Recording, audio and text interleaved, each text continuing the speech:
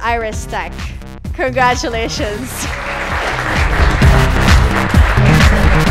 In Fundika, the event itself, it's been great all day. It's my second year coming here, and as an entrepreneur for a year now, I find these events are extremely helpful because, you know, raising money is #1 priority for a CEO, especially in the beginning. Last year I was here pitching at Fundika and I won in Toronto, and this year I came back as a panelist. I was on the panel to discuss what the strategies of pitching for startups is. We're happy to be here at Fundika today, reviewing some of the local startups that are here in our community, and we'll look forward to seeing those startups grow.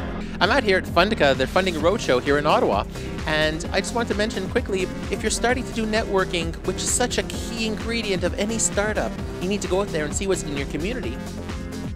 I've been at many events, and I've been in venture capital for almost 25 years. Rarely have I ever found a company that I wanted to follow up with, and I'm literally following up with 4 companies after this event. I have to admit I was very impressed with the quality.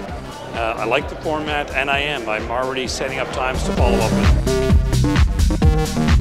One is passion. You need to be excited about it. You need to know your top. You need to feel so comfortable with it, you can stand up and grab somebody by the neck and say, "This is cool, listen to me." As a startup, it's so hard to build the trust because nobody's heard of you yet. So it's so important to at least have a presence on social media.